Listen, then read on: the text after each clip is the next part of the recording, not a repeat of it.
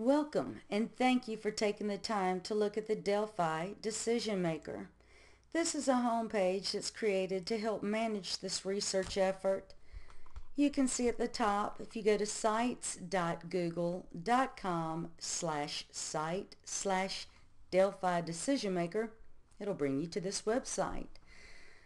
Here you will find all of the information that you need in order to qualify for the $100 cash lottery drawing that can only be you can only be available for if you complete the entire project, which won't take more than 1 to 2 hours most.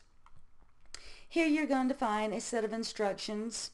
I'm going to explain to you what you need to do after what the whole overall project's about. Before you do anything, I need for you to go click this pre-survey. It's also a consent form. At this point, you can either agree or, get out and not do this project. It's just a few questions. It won't take 3 to 5 minutes for you to do this. And then after the pre-survey and the consent form are clicked, there's a series of tutorials that'll be available for you. The first part explains what is the Delphi Decision Maker? What does it do and why is it designed to do what it does? And it explains these concepts and the methods used. And the idea is that, it'll help you use the system possibly better, understanding the reasons why certain methods were chosen and all.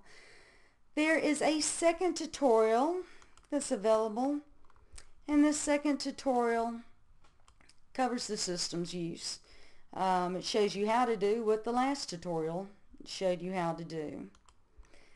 When you come back, I need for you to take a survey on the tutorial. I know this appears a bit anal, but I need to know what's good about the tutorial, what's bad about the tutorial. Would you prefer a different format? Because people will be using this system, and I really need your feedback and your critical insight into these problems because, they may slip me by. I've been so submerged in this project for years, So anyway, after you complete the survey on the tutorial, again, it won't take 5 minutes. Go to the first practice exercise. This is the sandbox, if you will, where you can go play around, add items, vote on items, look at the scale. If you're going to screw up, this is a good place to do it. After you've played around a little, we're going to have you go straight to the research exercise problem. This lasts from a Thursday to a Tuesday. I need for you to fully participate.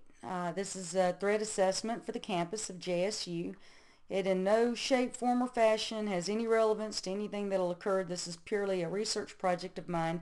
And I thought, given the threats that we do have on campus, it would prove an interesting, problem that all faculty, staff, and students would, hopefully want to put their input into. And I will give it to administration. Why not? Critical, very important. At the very end, there's a post-survey.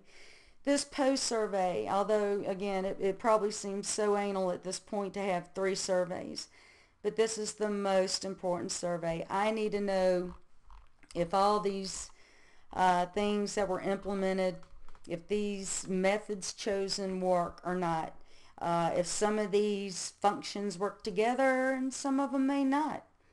This is going to help me and the entire group that's working on this system make a better system.